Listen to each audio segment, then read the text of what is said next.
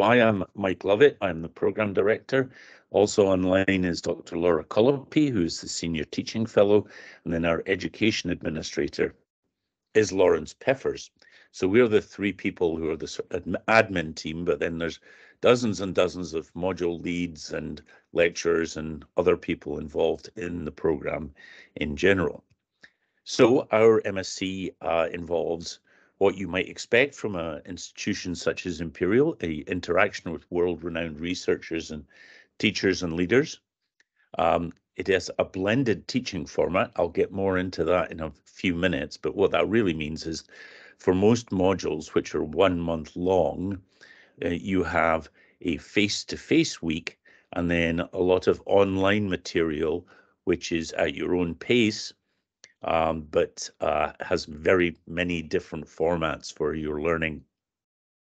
We offer full-time and part-time options. So the full-time option is a 1-year MSc, starting in October, running through 8 modules, 8 months, and then finishing up with a project, which is a 3 months duration. The part-time option can stretch out over 2 or 3 years, and we'll get into that in a minute as well. We have partnerships with Brunel University in the economic aspects of genomic medicine, and with the Institute of Cancer Research for a module on cancer genetics and genomics. We have a very diverse cohort, both diverse geographically and diverse academically. So we have about maybe 25% of our students are healthcare professionals, some physicians, some nurses, many different areas of healthcare, midwives, all sorts of things. And then we have, I would say now, the majority of our students are straight out of a BSc or an MSc and want to pursue sometimes, usually, a PhD and go the research route. We'll come to outcomes and what people do in a couple of minutes. Oops. So we offer 3 degrees depending on your interests and how you want to progress through this. The vast majority of people coming in are doing a full MSc right from the start. You can do a postgraduate certificate, that's 4 modules. A diploma is 8 modules. And then, as I said, the MSc is the 8 modules plus a 3-month research project. So in terms of entry, our minimum requirement is a 2-1 in a relevant background, but that relevance can be quite broad. If you've worked extensively in genetics or genomics or something in healthcare, then we will look closely at that. So we accept a wide variety of international qualifications, but we do sometimes submit special considerations for people who don't quite meet these 2-1 requirements. If you've done something and shown an aptitude for genomic medicine, and also if you've done well in the interview, which we'll talk about in a moment. So all applications are submitted to the admissions system, the central admissions system. They don't come first to us, they go to the admissions system. Then they are reviewed by our admissions team, and I would say that and by our genomic medicine team, and I would say that about 10 to 20% of applications fail to make that hurdle. So maybe 80 or 90% of people move forward to an interview, and that interview will occur with myself and Dr. Laura Colopy, or with another faculty member. And from that, on a usual schedule, a usual year, about half of those applicants are accepted. You get notified of that outcome within about 2 weeks. So it's a fairly rapid program of admissions. Once it passes our admissions team, it flows through us in probably about 2 weeks. This is a sort of overview. I'm not going to get into all the complexity of the year's timetable, but on the left here, you can see the fundamentals module, and that is the one that everybody must start on.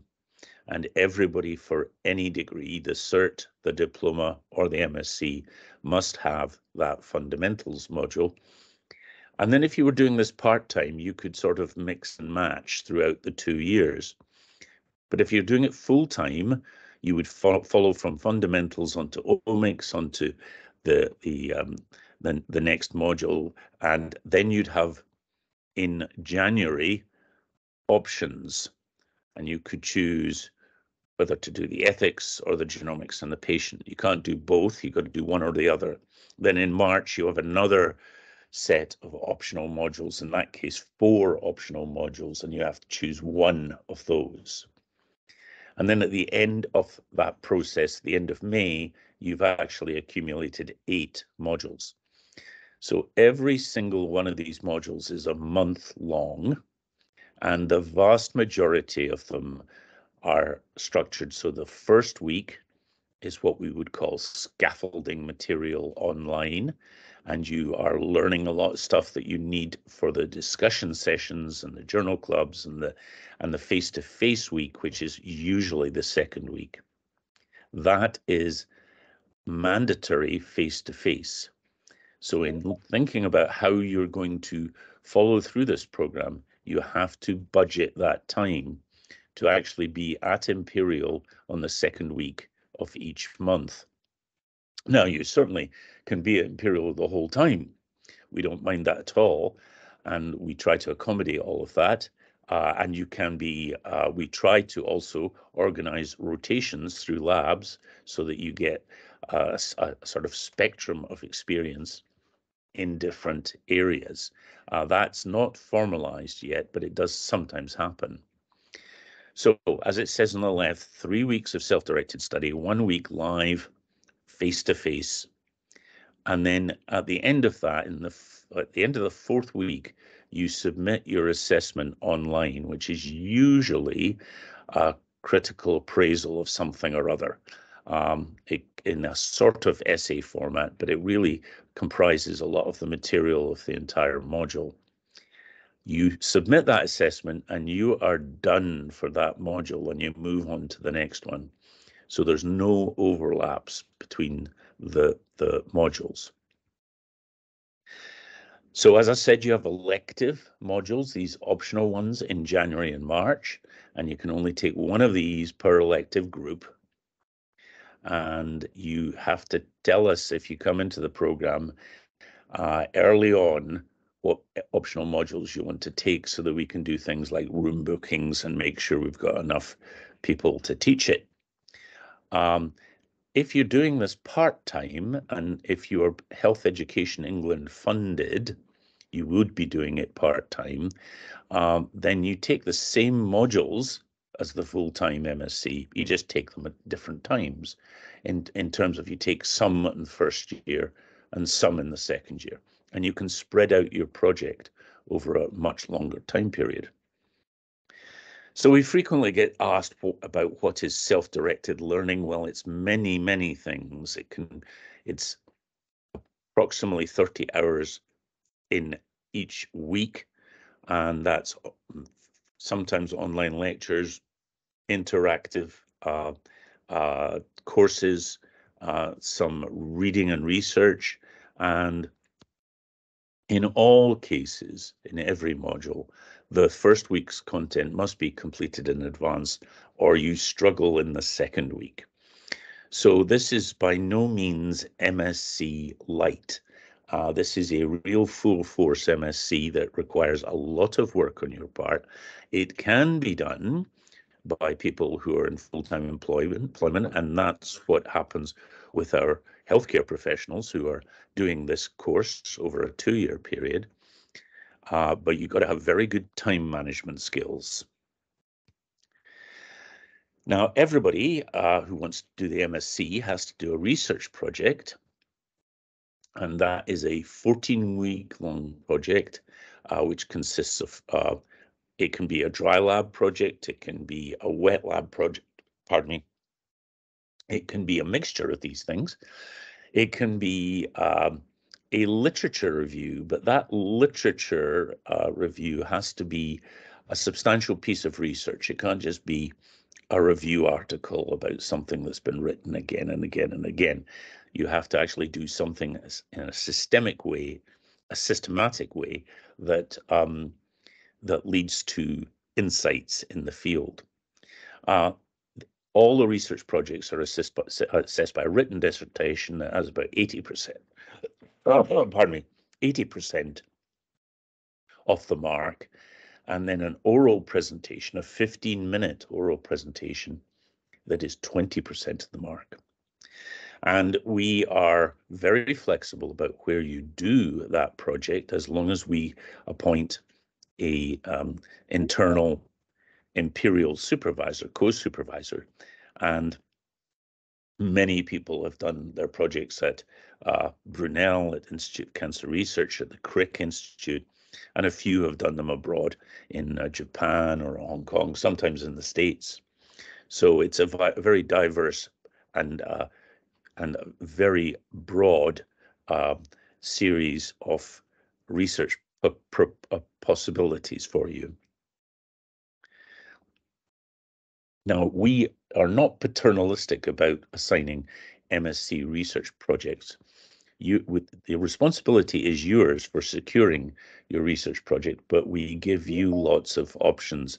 So we release a list of projects each year, and then we circulate that to all the students. And then the students essentially go and talk to their PIs from the list. And you may also contact other experts in the field or lecturers in the course and see if there are possibilities there. You can't just sort of jump into it with both feet and say, okay, I'm off and running. The proposal has to be approved, and that approval isn't terribly onerous. It is to ensure that everybody's doing about the same amount of work and that it's real research and that it's not something that's already been investigated ad nauseum. So full-time students, as I said, complete their project over 14 weeks from June till September, and then they do their oral exam, and then they are done. Part-time students have up to a maximum of 1 year from start to finish for their research project, which gives them a lot more flexibility in how they use their time and how they conduct that project. All right, so what are the outcomes from our program? Well, a lot of people go on to do PhDs, and many of those actually come from their research projects, but we also help people in achieving PhD places frequently in London, frequently in Cambridge and Oxford. Many of our students, a large proportion in terms of other programs, go on to the scientist training program, which is for clinical scientists. That's a highly competitive program, but we've had a lot of success there. And those people also come back and talk to our current cohort so that you know what to expect during that. We have a lot of industry connections, and many of our people have come from industry or go into industry and take up leadership positions in genomic medicine divisions. And we've had quite a lot of entrepreneurs. So venture capitalists and people who are interested in getting into the funding and the knowledge base of what genomics really does constitute and what it can deliver. And so that creates a really diverse and interesting group of students who interact very much. There's a lot of welfare and academic support at Imperial. We take it very seriously. Every single student will be assigned an academic tutor who takes care of your welfare, and they're not connected to your program. They're there for if things go wrong or if you need help or advice. There's also a departmental welfare tutor, and then there's great degree of college support and career services and counselling and any disability issues. We also, within the program, have weekly drop-in sessions every Thursday, in which myself and Dr. Colopy devote time to giving you academic advice or pastoral support or any question that you might have. So it can cover the waterfront. There are various financial options. They're listed here for you to explore. There are also limited scholarship funds, which usually, so that you can find it at these various URLs, but usually there's one or two of those scholarships available per MSc per year. So it's not a very deep pot of cash, but I would encourage you to look into these other financial options. And then finally, I want to say something about HEE applications. So if you are a full-time NHS employee, you're eligible for full tuition paid on the MSc. And this has to stretch out over 2 years. It is funded by Health Education England, and we are one of their preferred providers, one of the 7 or 8 in England. So we have guaranteed funding for a certain number of years, and that is split up into postgraduate certificate funding. They like to fund a certificate, and then if the person gets to the end of those 4 modules and wants to continue, they will countenance it going to a diploma, and that is what the vast majority of people in our program do. They go from a cert to a diploma to a full MSc, but it comes in 4 module increments of funding. The way this works is the application process goes as usual, just through the normal process, and you don't have to make any HEE application at that moment. If you're successful in the interview, then you will probably be put on a waiting list, and that's because we are elevating people within our program first, and then we go and see how many applicants we can fund. And that is happening pretty much now. And we would, if you are on the wait list or you want to apply and become on the wait list, we will keep in close contact with you and let you know how the funding is developing. We have a very close relationship with HEE. So if you are accepted to us and we want to allocate funding to you, you go through an HEE application. And that really is not a big hurdle. It consists of explaining why you want to do genomic medicine in your professional context and getting the approval of your line manager for all the time it will take, mostly those face-to-face weeks. So that is a letter from your line manager saying to HE, yes, I'm fine with this. And then we liaise with HE and they receive an application form A from Imperial, and then there's a couple other forms, but it isn't a big bureaucratic piece of nonsense. It works quite well. We are very happy to talk to you in person about this. So, and in fact, that goes for any applicants.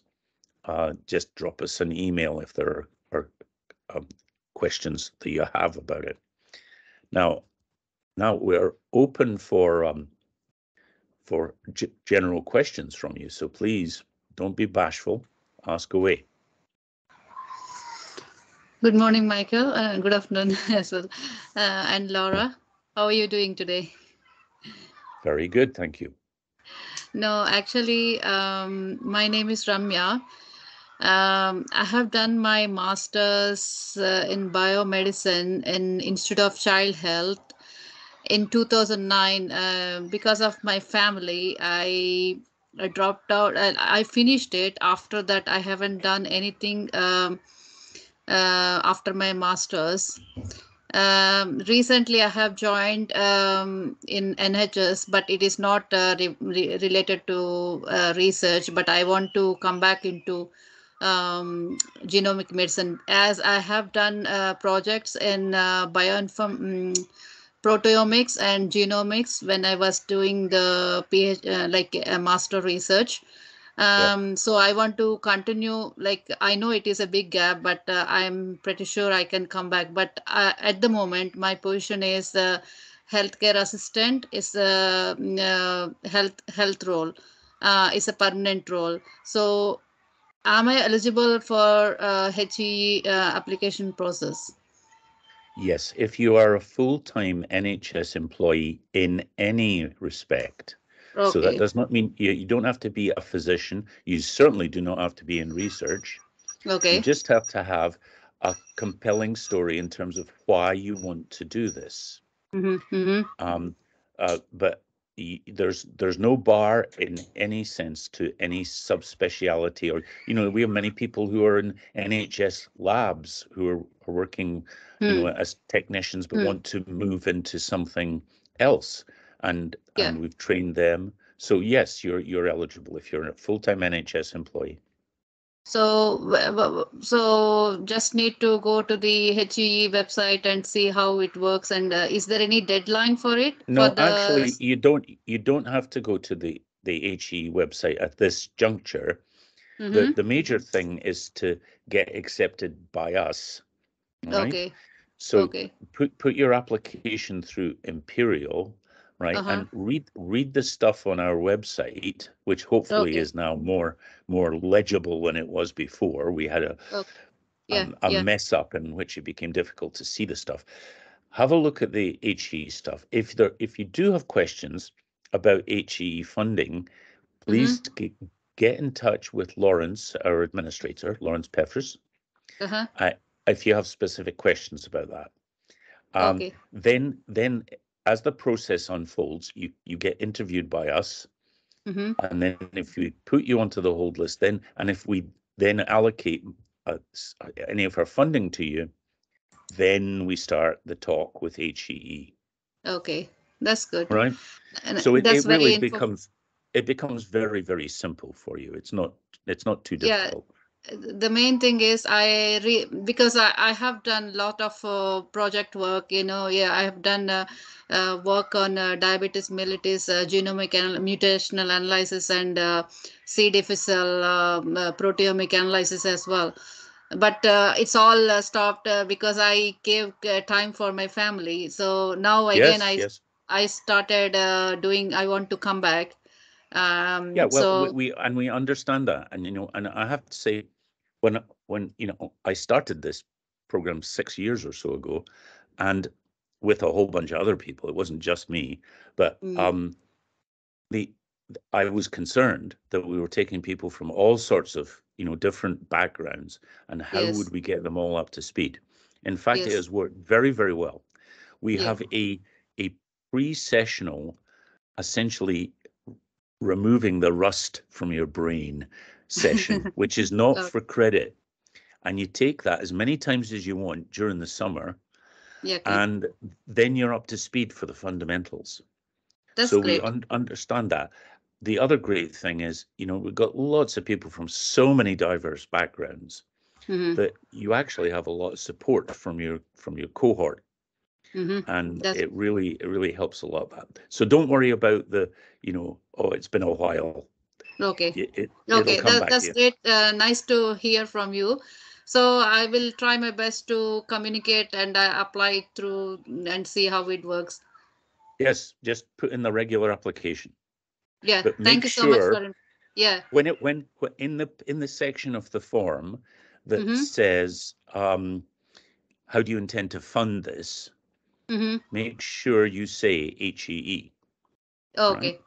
Okay. That way we are alerted that you're an NHS applicant and we Oh, talk to you about that, right? Okay. oh, okay. Okay then. Thank you so much for help. All right. Nice Okay. meeting with you both. You Bye. too. Yeah. Okay. And I think we have somebody else with their hand up. Zayed? Yeah, hello. I apologize if there is a background noise around me, but I'm in a geology conference at the moment. Anyway, I have Uh-huh. two quick questions. I've read through your general overview and I've been reading on the website, but I don't manage to see if there is any topics that covers cardiovascular genomics inherited cardiomyopathies? And if not, what about the theses? Is that possible, like to write a thesis or do research specific to cardiology, inherited cardiomyopathies? And thank you. Well, given the fact that we're the National Heart and Lung Institute, we would, have a lot of projects on cardiomyopathies. Our curriculum is a bit constrained by the requirements of HEE, and I think if we had our freedom, from that funding stream, we would quite possibly be offering a module on cardiomyopathies. After all, it's our specialty along with respiratory. But you certainly can do a research project on it. So, the other thing that I would love to be offering is a module on neuropsychiatric disorders, which I think are the, sort of the new frontier. But we can't do all of it, but you certainly would get the basics. And even within complex and inherited diseases, you will have people, leading cardiologists, genetic cardiologists, giving talks there. That makes sense. Thank you. Okay. All right. Nicholas?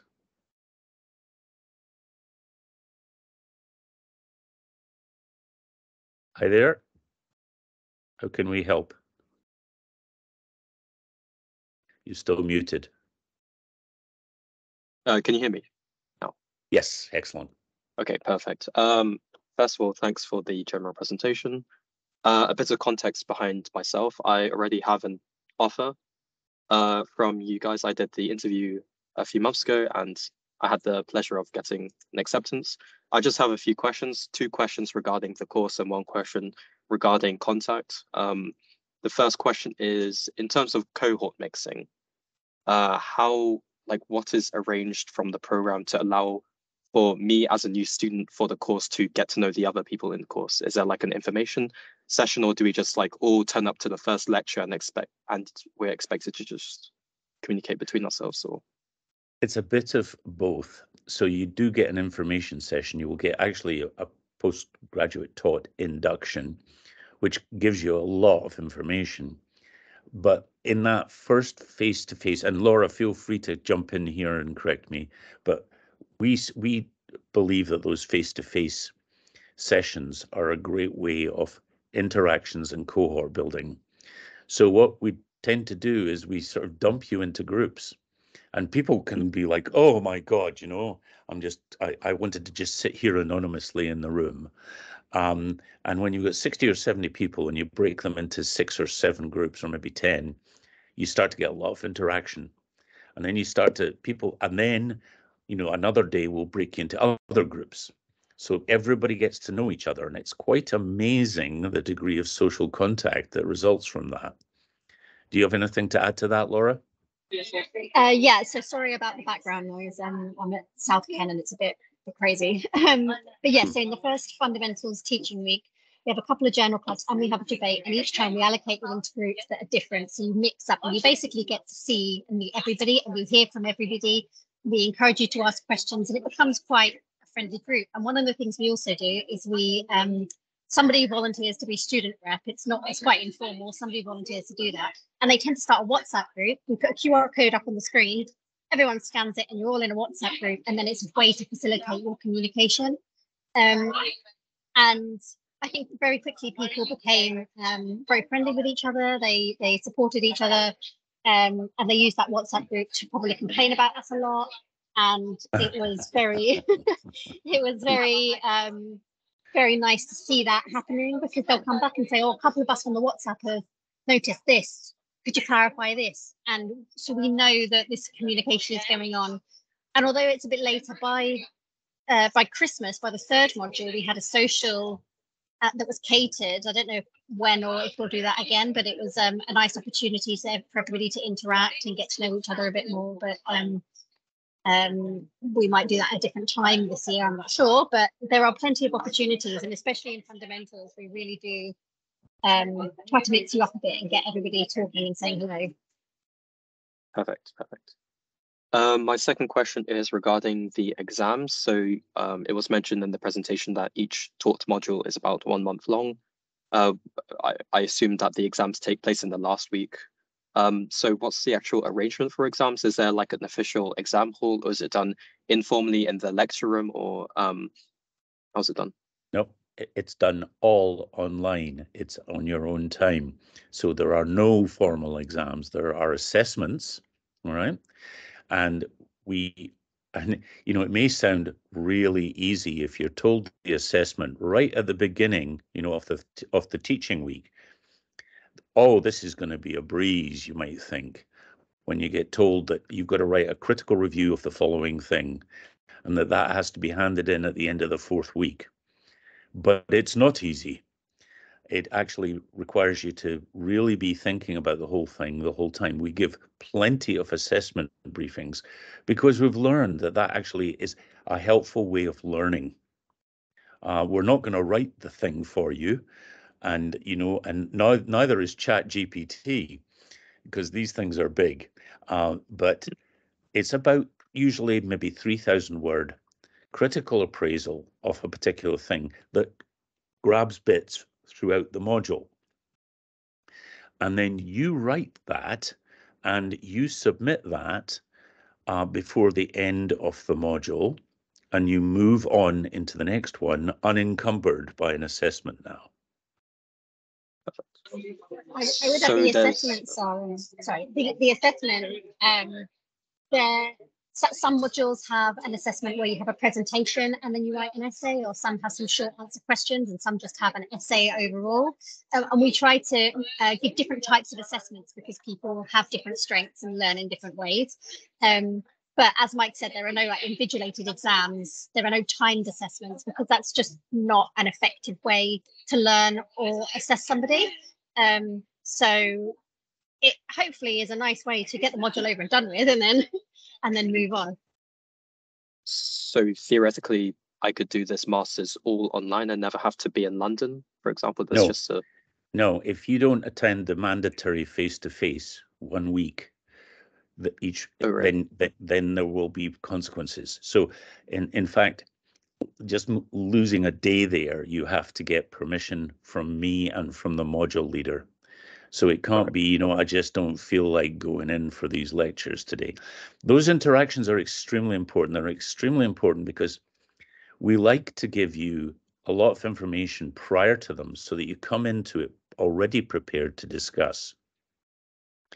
And those interactions are learning experiences of themselves.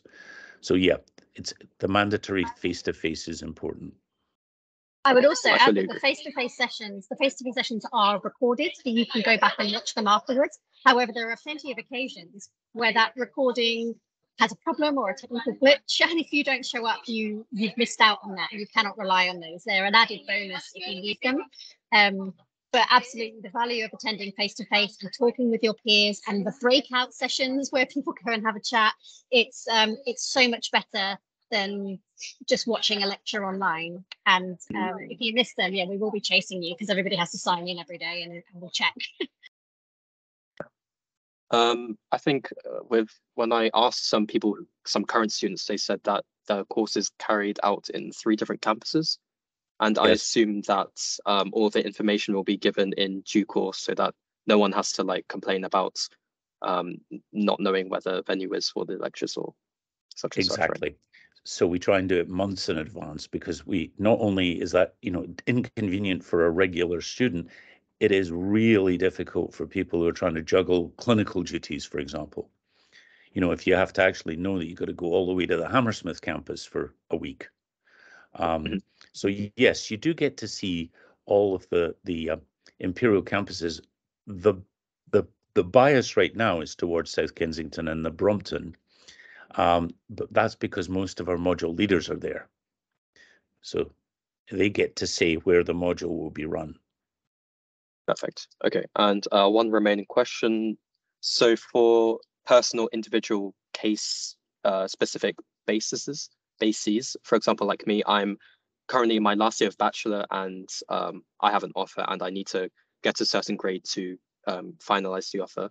So whom should I contact for specific questions? Because, for example, I'm studying in Germany and my examiners are kind of slow when it comes to marking, and there could be, for questions like these, who should I contact?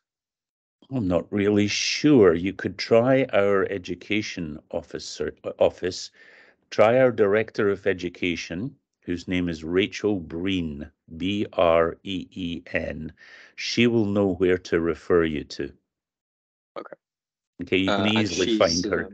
She's what's at her job title, NHLI. She's education manager, right? Okay. And formerly actually was one of our GM administrators at Genomic Medicine, so she knows her stuff. She will know who to refer you to. Okay. And just one last question. For the final part of the masters, we have to do this research project, and does it make sense to, for example, in my first few months in London, to seek out someone to a supervisor for my research project rather than to, last minute it? Or you certainly don't want to leave it last minute, so you want to do it proactively, but you don't have to jump in the first week. I would say, if you have something nailed down in the first few months of the calendar year, so you're going to start in October and you're going to sort of, get your footing, and then you might actually hear some lectures or see some topics that you want to pursue. Some people will come in with it already figured out in their mind. So it's up to you. And we will give as much help as possible. So if you tell us that you're interested in a particular thing, we will go out and try and find the people who can give you those projects. Perfect. Thank you. That answers all my questions. Okay, great. All right. And nice to see you again. Irene. Hi, can you hear me? Oh no, Nicholas is off. Okay, so Irene, yes. Yes, perfect. First of all, thank you for the presentation. I just have a couple of questions, if that's okay. So I recently graduated last year. I did an MBio on genetics, and my main concern is if this master's is specific enough for me to broaden my knowledge, because I'm very interested in genetics. So I was thinking, or I was wondering if you know of any other people that came from a genetics background, or dozens. any recommendation. Yes, we have had, literally dozens of people who have genetics degrees. Genomics and genomic medicine is quite distinct from genetics. So although it's nice to have a genetics background, it's not going to teach you about how particular genome technologies can be employed, or it's not going to teach you much, well, unless you've gone to an exceptional program, a lot of bioinformatics. This stuff does really cover the waterfront of genomic medicine. And that is quite a distinct thing. So you're not going to get the same old stuff that you had in a genetics degree. That's great to hear, honestly. Also, would it be like a focus on like clinical research and clinical studies? No, in the modules? Not that much. There are, examples, but it's not a matter of, parading patients by you. And some, some lecturers like to get into the sort of the clinical interaction aspects of genomic medicine, and that's interesting, and it actually does sort of diversify your perspective. But we're very much into science, and we're very much into genomic medicine as a understanding it rather than being superficial about it. So that's the type of intensity you'll get. Okay, yeah, that's great to hear. Just a last question, very quickly. In the case of getting an interview, will it be like a technical interview, or more like what's your motivation to applying to these masters? Well, it's a bit of everything. So I can tell you exactly what the format of the interview would be. It would be a series of questions about why you want to do this, and we may, ad lib into other things there, and then we'll send you a paper, and we will discuss the content of the paper, and we will ramble far and wide in that. Because we're not there to do a journal club on it. We're there to hear if you've understood it and what your impressions and opinions are. And then the last bit is you asking us questions, if you still have any about the program. So it can be quite wide-reaching, but it's not technical in the sense that we're giving you a set task to accomplish or something like that. Okay. Okay, thank you so much. That answers everything. Okay, great. Now, and then we have somebody who I can only see as SA here. Sorry, sorry to disturb again. Mm-hmm. I just got another doubt. Like, genomic medicine, what you described is like research oriented and everything. So I have seen NHS doing some genomic counseling. So is there any way that the course you're learning will help into genomic counseling as well? Yeah, a lot of people come in with the motivation to do genomic counseling after they've done a genomic medicine degree, and a lot of them do. And I think that's a good training scheme, because understanding the limitations of the technology and understanding the approaches is critical to knowing how the output measures real genetic risk. We do have one module called genomics, and the patient is the closest thing to counseling that we teach, in which you do actually interact with people and you have to present a case to. But in general, I mean, you get to interact with an awful lot of physicians who are doing this as a living. They are real. They are real. Medical scientists. And they're doing what I would consider as genomic medicine. But we're not going to be teaching you how to be genomic counselors. Yeah. Okay, that's fine. Thank you. Okay. All right. So I see SA, whatever SA stands for. Yeah. Hi. Can't hear you yet. You're muted. Hi, can you hear me? Yes. Right. Hello. Good afternoon. Thank you for your talk. My name is Sinan. I'm a locum pharmacist working in the NHS, mainly in the NHS hospitals. And I probably know the answer to this, but I just want to check you've talked quite a lot about funding streams, and you said something about people working full time in the NHS. Does that include people who perhaps are working independently and not within like fixed NHS contracts? I think you probably need a fixed NHS contract. I'd have to check on that. But why don't you shoot an email to Lawrence, which is genomics at Imperial or whatever it's called, and ask him. Just 1 minute. Sorry. Hello? Yeah. Spoke to them. They said they need I'll sort it out. No problem. Sorry. Yeah, go on. Sorry. Yeah. So ask him if you actually require an NHS full-time contract, and I'm pretty sure you do. So. Okay. And with regards to, I'm working quite a lot in various specialties in the NHS, and obviously drug therapy. Are these modules linked to like recent advances in genomics regarding treatment of patients in oncology or in other like disciplines? Yes. Yeah, very much so. And we have a pharmacogenomics, optional module, which certainly focuses on that route. But you'd find in the cancer module and in various other ones, there will be discussions of targeted therapies. Right, I see. Okay. All right. Thank you for your time. Thank you very much. Okay. All right. Okay. And anybody else? I think that Rania we just talked to. Yes. Thank you. Anybody else?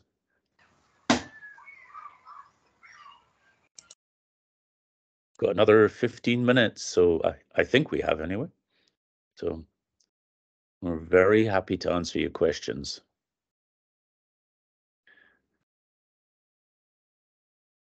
For anybody who is considering from an HEE background, from an NHS background for applying, my recommendation is to do it fairly soon, because we'll start to be making some tough decisions in the next month or two. Okay. So we will in the next week we will be deciding upon apportioning funding for our current students going from certs to diplomas and diplomas to MScs. Okay.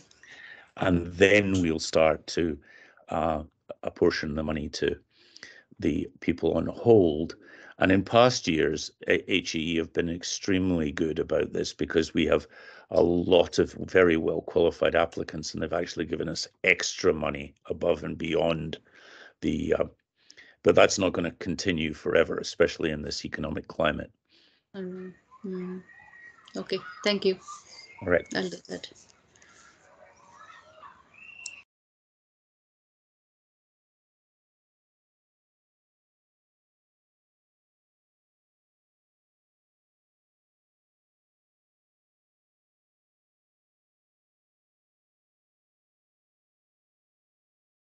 I do see some names I recognize amongst the people sitting there.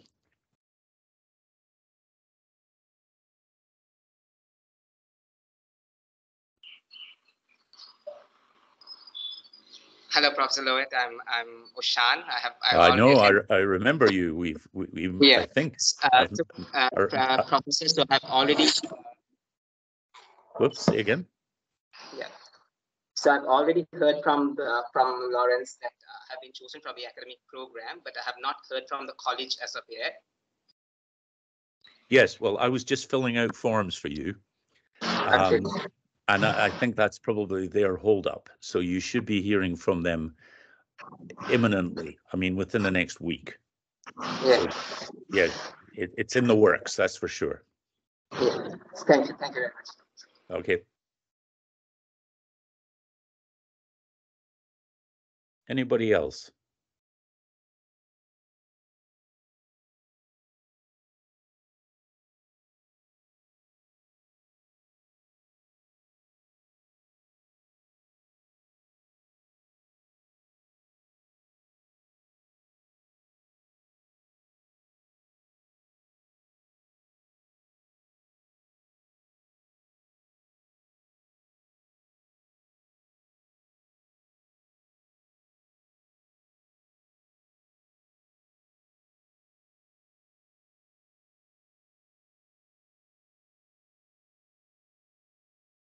Don't be bashful. If you've got a question, go ahead and ask.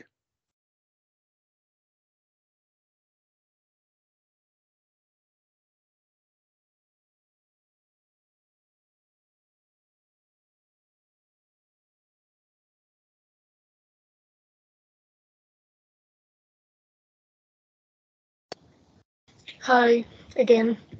Hi.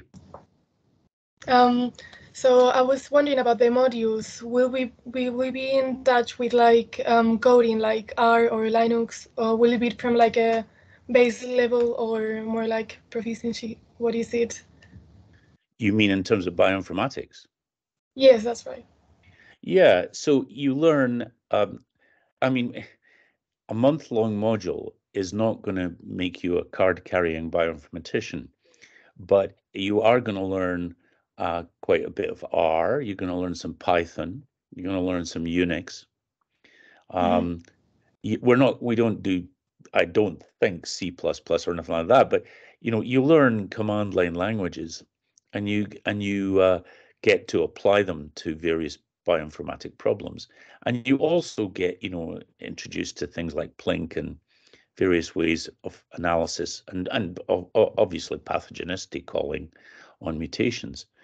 But it's more to demystify it and to facilitate you doing stuff than to make you, as I said, a card-carrying bioinformatician. Yeah. Okay. Yeah. Yeah, that's great. Yeah, that's great to hear, because that was my main concern also. It sounds so complicated. So. Well, yeah, but it's not rocket science. Yeah. So bioinformaticians would like to make you think it's rocket science, but it's not quite. And our philosophy is we're taking people who probably have never even seen a command line before. You know, people who have a Mac and have never ever realized what the terminal program is. So, you know, which is the guts of the whole thing. So we're trying to demystify and empower at the same time. Great. Lovely. Thank you so much. Thanks for your time. Pleasure.